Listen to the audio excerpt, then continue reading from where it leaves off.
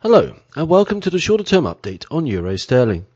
Euro Sterling has finally rewarded the long wait for a medium term reversal.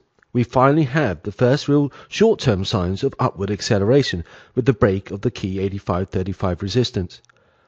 Although we fully expected to repeat a lot of other markets with a spike back below this level to the 85 the figure region, possibly a maximum of 84.60, stay long or continue to buy these dips for a breakup to 86.10 channel resistance and C equals A resistance before settling back down to an 84.60 to 86.10 bullish consolidation phase.